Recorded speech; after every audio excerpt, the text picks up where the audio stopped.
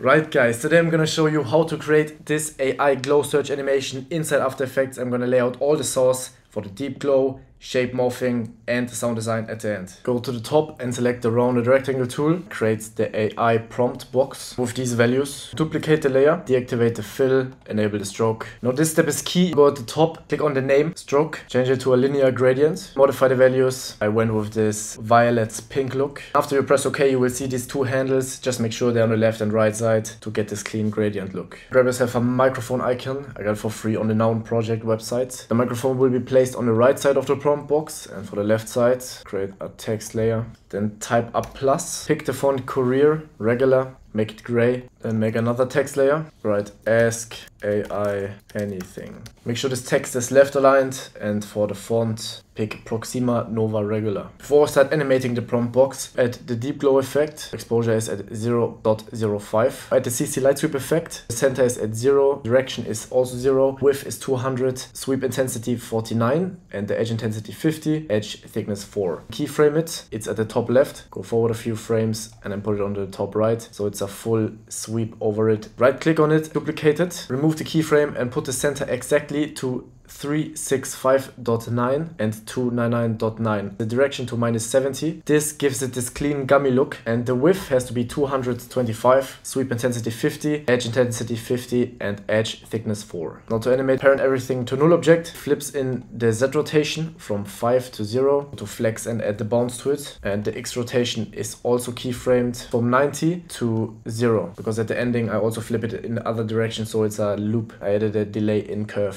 Animated the plus icon using a fill, goes from pink and then to the gray, the final color. A fast blocks blur from 1 to 0 in the same duration, and the scale from 22 to 50, so it jumps up, and I applied the flex bounce, also the rotation, so it spins from 20 and bounces to the side. Opacity from 0 to 100. You just have to do this once, then you can copy the fill, the fast box blur and the opacity, paste it also onto the mic, just change up the scale so it fits, and rotation in the other direction, so it spins cleanly. And for the text, I used my text plugin, pressed shift left click on it, sliced all of them per words, applied it. The Y position is also animated, so it comes from down upwards. Copied it onto each of the layers, selected everything and then staggered them descendingly. They build up from left to right. The click animation, parent the null object to a new null object. It's always important to make a new null object. If you would do everything on one null object, it would conflict with each other. It's a much better practice to do it like that. Keyframe the scale and the X rotation, also again a 3D layer. Rotation to -5, so it flips back, and change the scale to 95. Go back and make sure it's on 0 again. Select all the keyframes and add the flex bounce onto it. And to get this color switch effect, just went back onto the outer box, added the color balance, saturation, keyframe it, so it goes from 0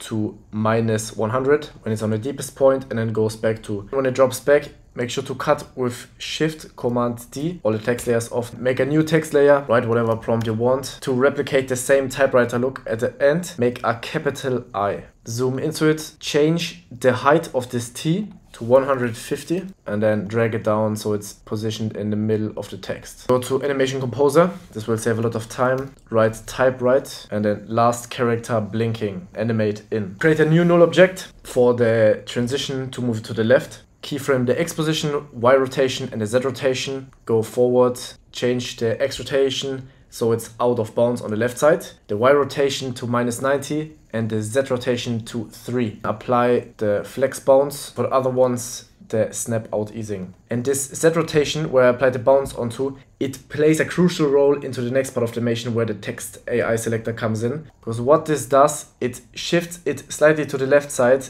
and drags it to the side, and then when the text selector animation comes, I shift to the other side and then it bounces in and goes to the side, basically like a shake. Alright, the next part is the AI text selector. Make a text layer. Always make sure all of them are 3D because they will all be transitioned in 3D space. Proxima Nova medium, and then when you want to make something bold, I used bold. It's left aligned, position it at the top in the middle. Added my profile picture next to the name. Make sure the picture is rounded. Create a shape layer with 150 roundness. Place it over the picture. Parent the shape layer to the image, and on the image itself, select the track matte, the shape layer. Duplicate the text, the bullet points, one point for the YouTube. It's the same strategy as before. Make it Proxima Nova medium, the URL medium italic. So did this for the plugins and for the project files. And these line breaks, you have to create them manually, type it out, and then press enter so it's all clean and lined up perfectly. The text we just created, make sure to parent it to a text null object. Then go at the top, select the rounded rectangle tool,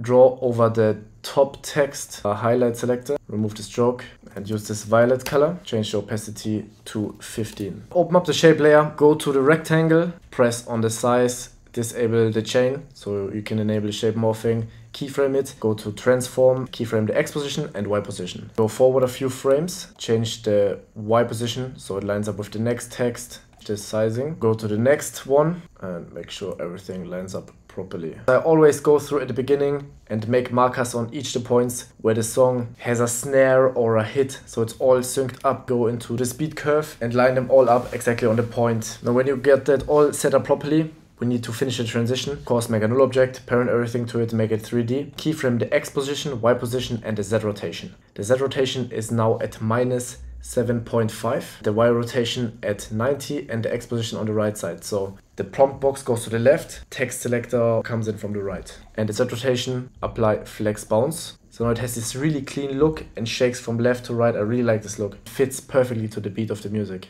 And the other two values, slap the snap in easing onto it. To spice up the transition a little bit, I added fade-ins for all the text. So you want to select everything that's not selected by the selector mask, the glow behind it. Select one until the last bullet point. Go to Animation Composer and type in fade cubic. Select it and press animate in. Click on the multiple presets and then shift markers. Drag it back so it's much faster. Press 3 times on the stagger ascendingly. Really clean, reveal in from top to bottom. Alright, now I'm gonna explain the shape morphing source and how I exactly did it. So the text is also parented to the null object for the in, where it flies in from the right side. And this null object is parented to another null object which makes the click. And the anchor point of this null object is very important. It's in the middle of the mark at the end. And here I have the scale and Z rotation keyframed. Apply the flex bounce onto it. The Z rotation, you want to change to 5, the scale to 88. So it goes down, clicks in and takes everything with it. The text,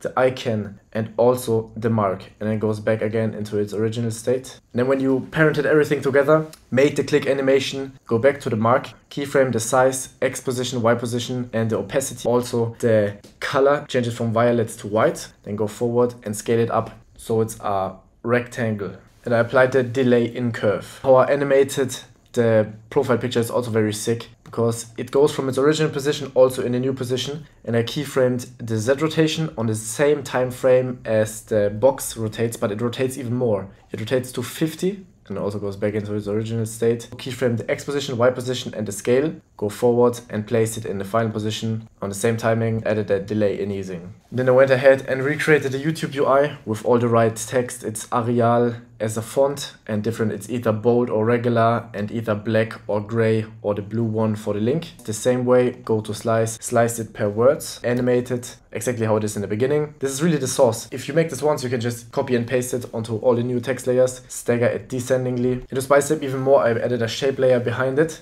20 roundness and these sizes. Made it gray and added a text on top, VT323, added the URL, so it's basically the AI is going to the YouTube and then it shows the link. Both of these layers have the mark as the track mat, and then click on this button to reverse it so it's only visible outside of the mark. And then keyframe the Y position, added the snap in easing, gets revealed over time. For the ending, I went ahead and morphed the mark again, keyframe the size, go forward and made it 16:9 YouTube format, added the smooth in easing, took the Airbnb commercial YouTube video, and in the pre-comp went ahead, selected the shape morphing mark to it, so it's only visible inside the shape layer. Went ahead and recreated all these UI elements from YouTube manually. To get these icons, go on the Apple website and download the SF Pro font. So you don't even have to download the icons, you just have to go on Figma, find the designs, for example, the X, when you have a YouTube player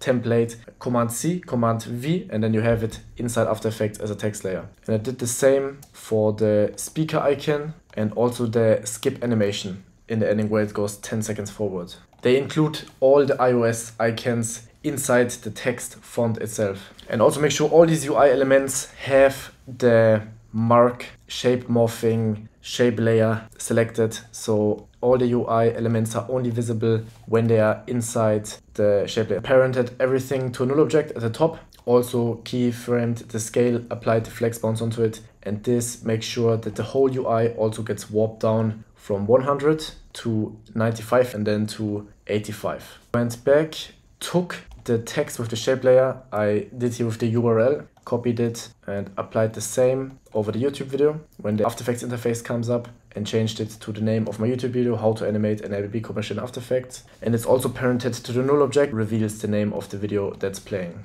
Then to fade everything out, and keep in mind this null object, everything is 3D. Every single layer has to be 3D here. Keyframe the X rotation, go back, make it -90. So the last frame, it flips backwards, and then the prompt text based at the beginning flips in the other direction. Get this clean 3D flip animation.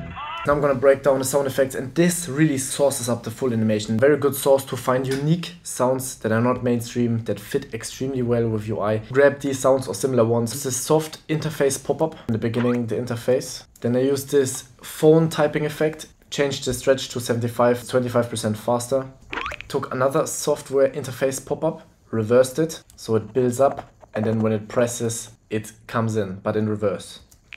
Now the next one took a little bit more finesse, because I wanted the exact sound effect where it's basically typing and it is the back type sound effect. Cut it out, so this is only the typing. Fits exactly when he types, when it comes the first letter until it's finished. Make sure the sound effect is 1 second longer and it taps at the end, so it's completely synced up and represents what's really happening in the motion. This sound effect I went through, and there are some of them when he clicks on the back button, and I added them one in the middle where it goes back here, and then one at the end, and this matches really well together. You have to combine multiple sound effects, cut out a few parts, change the time stretch. This is really the source for high quality sound design. It's also important to go through the sound effects and press Command, scrub through. On the highest point, press right click, markers, and add a marker, so you always know where it is, and then you can exactly line it up on the points that you made in the beginning. Here I just added some basic whooshes. Go on the time stretch and change it to 150 to slow it down, especially on the whooshes. It sounds really nice. Here for the transition I added a whoosh where it changes the scene again. The next one is reversed. One final whoosh where it transitions into the YouTube UI. Grabbed the iOS iPhone iMessage sound. Next one is from Epidemic Sound 2, a pop-up notification interface software sound. Reversed it.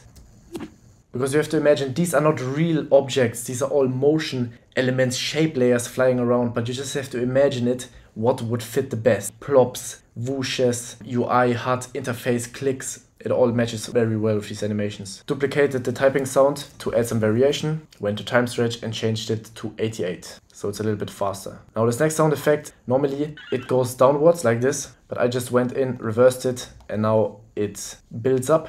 Then I also added plop here when it transitions to the YouTube UI. This is just a simple mouse click. Last one is just a simple bass hit. I changed the time stretch to 150, so it plays slower. Everything that's over 100, it's slower, and under 100, it goes faster.